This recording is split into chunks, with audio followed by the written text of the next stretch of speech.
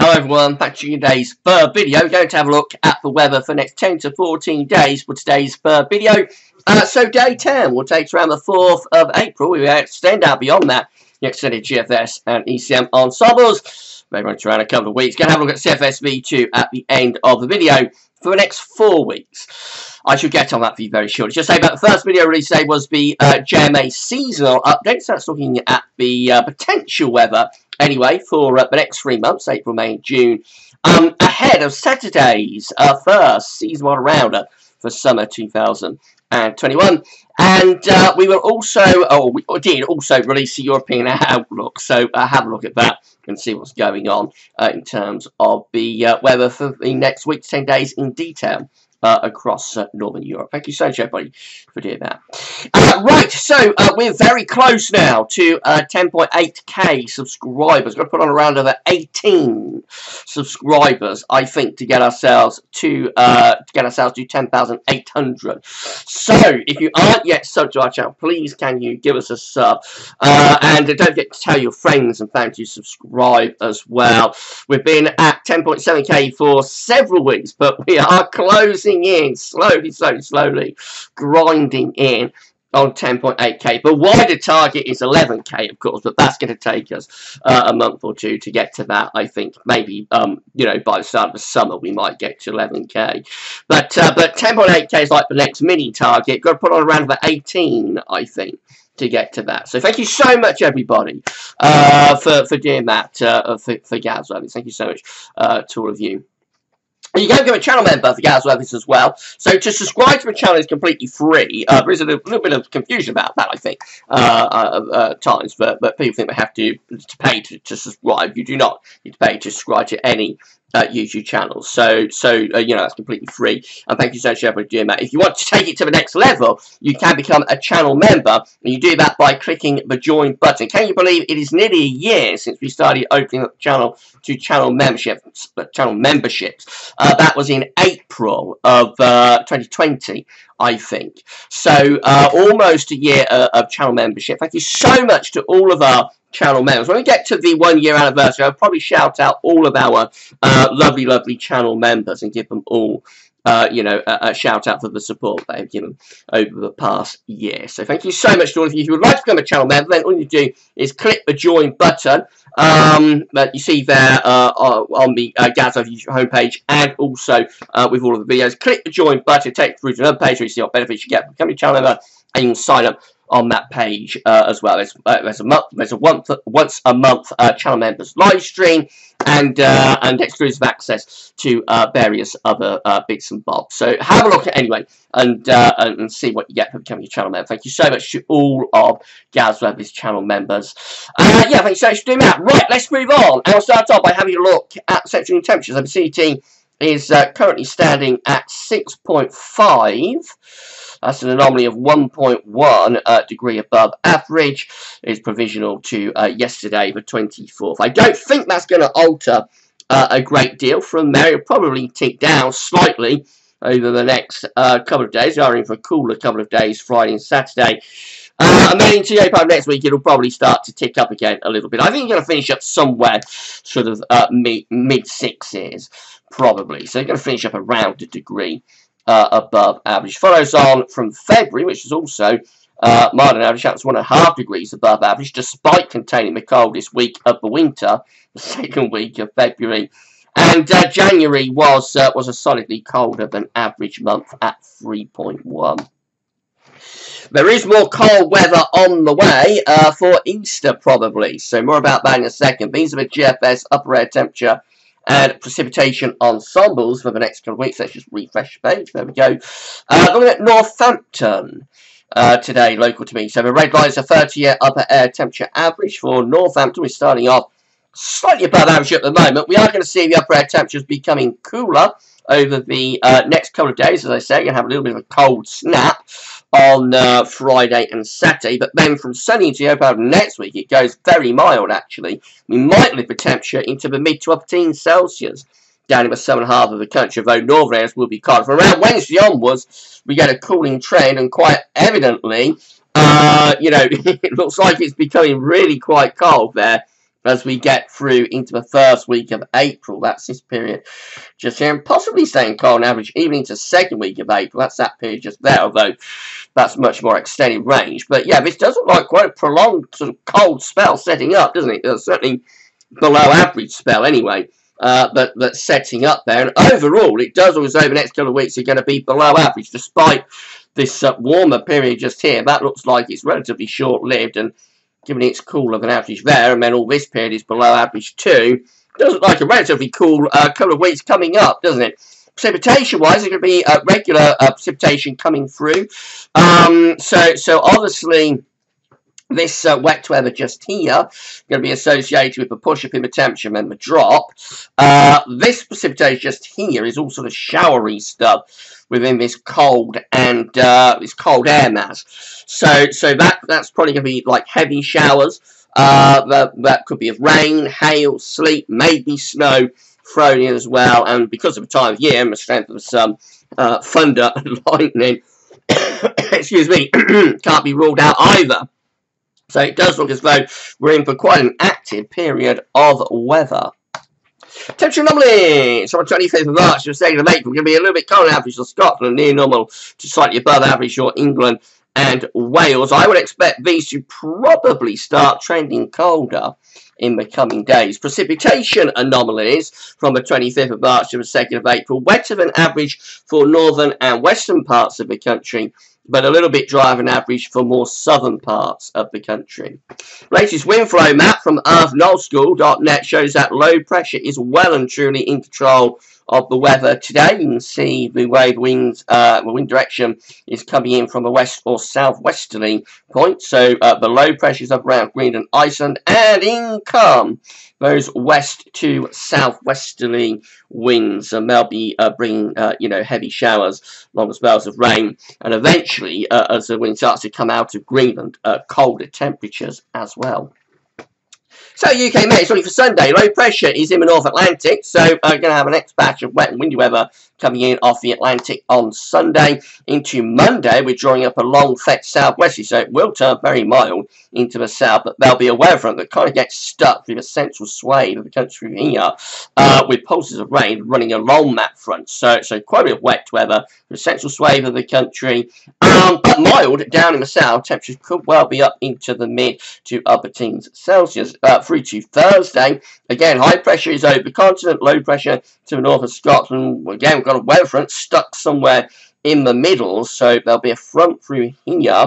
Southern side of the front, it will be very mild with winds up from south-southwest. On the northern side of the front, though, it'll be quite cold with the colder air digging into Scotland. Along that front, there will be quite a bit of heavy and persistent rain. It all sort of sorts itself out by Wednesday as the front and the low pressure clears away eastwards and a ridge begins to build in the North Atlantic. That brings the first push of cooler air in from the northwest. Then beyond that, it's a case of whether we take that high pressure up to Greenland, set it up as a northern blocking feature. If we do, we'll start to drag in much colder air from the north. GFS midnight run looks like that. So again, wet and windy on Sunday with low pressure moving in from off the Atlantic Ocean. Very mild southwesterlies on Monday. Tuesday also looking very mild down in the south anyway, cooler and more showery up in the north. In between, we'll have a band of heavy and persistent rain. By Wednesday, the GFS midnight run takes a high pressure up towards Greenland, starts to pull some cooler air in from the north, but it's really through Thursday and Friday that the high pressure properly sets up over Greenland as a northern blocking feature, and then we start to open the door to those much colder north or northeasts. So by Easter Saturday, again, the GFS midnight run bringing in like a cold, or for the time of year anyway, a very cold northeasterly type wind. There's -5 Celsius isotherm plunging through the country, -10 isotherm is into northern parts of Scotland. As Easter Sunday itself, day 10, Sunday the 4th of April, looking cold and potentially a little bit on the wintry side, really. Got masses of northern blocking around Greenland at 1050 millibar. We're bringing in a cold or an unusually cold east to northeasterly wind, and it's an unstable air mass as well, so there'll be heavy showers, rain, hail, thunder, sleet, snow, you name it, could all be going on next weekend over Easter. That's the upper air temperature chart, forecast chart for Easter Sunday, and it does look cold. Beyond that, into more extended range, we keep wind in from the east or the northeast, so it remains cold actually through the first week of April. It's only late on, right at the very end of the GFS midnight run, that things begin to turn milder and start to get more of an Atlantic influence from the air. Let's have a look at the precipitation type forecast based on that midnight GFS run. From Weather Outlook. So, of course, initially we're talking about rain. We get our first push of cooler air in from the west by Friday into Saturday, with showers turning wintry. But then over the weekend, so about next week, it does turn a lot drier. Or it does turn more towards rain, I should say. Through into about next week, outbreaks of rain becoming stuck through this central swathe of the country. So that could be a bit troublesome. It's like a stationary front with ripples of rain running along it, so that could be a little bit troublesome. And then it's colder, of course, in the second half of next week, and that's when we begin to bring wintry showers into the north and the east. See how they're piling in from the east. So plenty. This is Saturday, 3rd of April. Plenty of wintry showers coming in from the east, and maybe like the suggestion of a longer spell of snow potentially there sometime around East Sunday through the central swathe of the country. So that's going like some of Scotland to Northern England to Wales on East Sunday itself. That could be a more general area but sleet and snow. Just generally looking quite wintry, doesn't it? There's another more general area of snow further southwards there on Tuesday the 6th of April, just after Easter, affecting Wales and the Midlands. So that's quite heavy, so you've got the pink colours in there. So that will probably be enough, despite that it's 8th, that will probably be enough recovery of snow through some central parts of England and Wales. So very, very wintry looking charts, aren't they? Probably a little bit overdone. I doubt there'll be quite as much snow as that sort of suggests. But it does look like quite a wintry outlook there, doesn't it? With the midnight GFS run. Let's have a look at the 6Z, see how that compares. So again, we've got low pressure bringing unsettled weather initially. There will be rain involved with that, quite troublesome rain from the central swathe of the country. By Wednesday, the high pressure pulls out into the middle of North Atlantic. In come those cooler northwesterly winds. The high pressure begins to move up towards Greenland and Iceland. We start to put in a proper sort of northeasterly as going into east. This is Good Friday, 2nd of April, -5 cells iceberg, plenty south, -10 cells iceberg into Scotland, and then we're all in those unusually cold northeasterly winds as we go through to Saturday, the 3rd of April, again looking cold across many parts of the country. Easter Sunday, 4th of April, we've got wind in from the east. It's a cold easterly as well. There's the upper air temperatures looking cold through many parts of the country.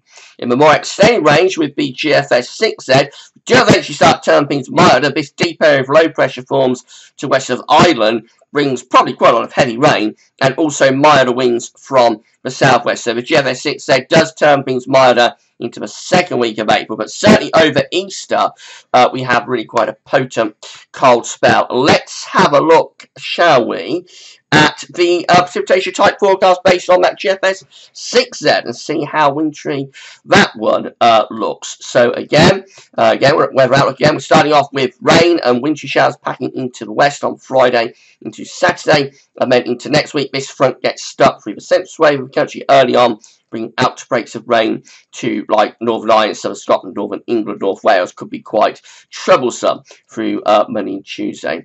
Even as it's Wednesday, there's a suggestion of a little bit of wintriness in with that precipitation through like Wales and into Midlands. I doubt it will amount to too much, but just a suggestion in by Wednesday the air is beginning to go colder. All of that wet weather pulls away by Thursday next week, and in come those east-northeasters. They're bringing in plenty of wintry showers with them as well. You see, there could be a mix of rain and sleet and snow and probably quite a lot of hail with that as well, and maybe some rumbles of thunder as well. That's Easter Sunday, so looking quite wintry in the east with wintry showers into the east, and it lasts into Easter Monday as well. This will be the coldest Easter we've had for several years, I think, if this verifies. Then we go much more towards rain into the second week of April as the weather starts to get milder. GM looks like that. So again, plenty of wet and windy weather coming up over the weekend of next week. Then things start to go colder with GM taking the high pressure up to Greenland, Iceland again,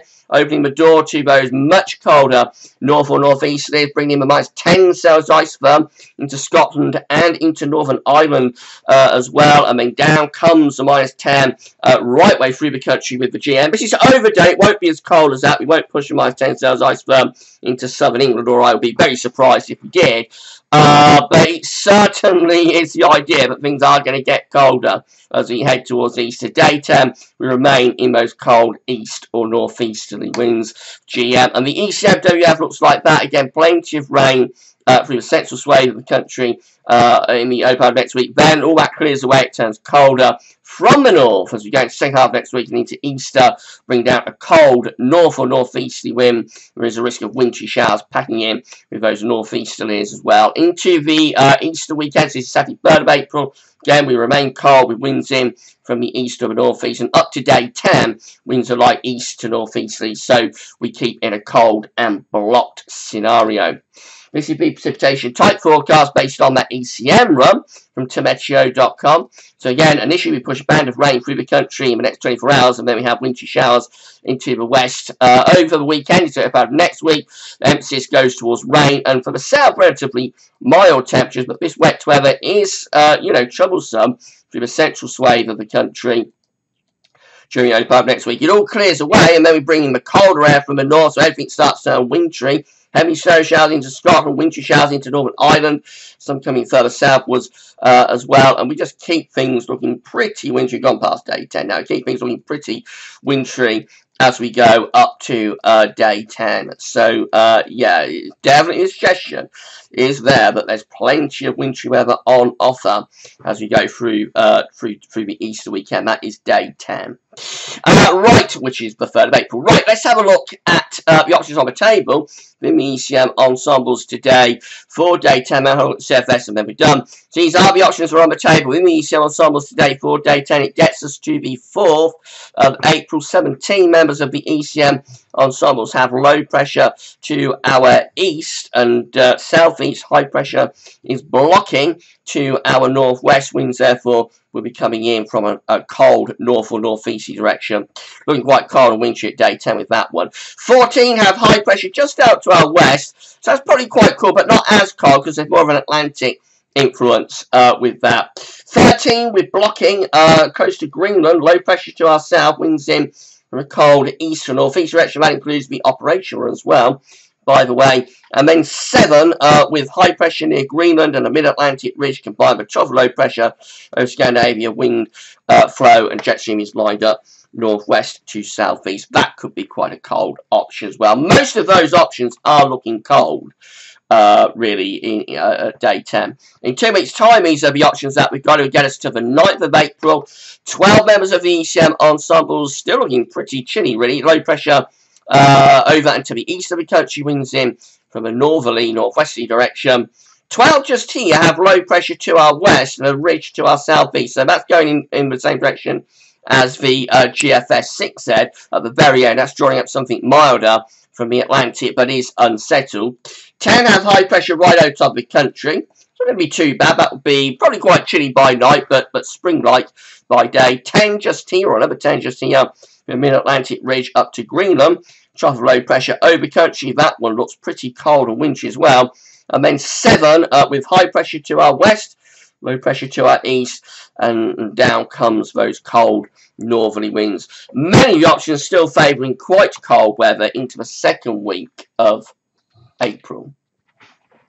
CFSV2 lastly, these are 500 millibar heights broken down into week periods. The first week period takes from the 25th to 31st of March. The coming week have low pressure to the north and high pressure to the south. Winds will be in from a westerly direction.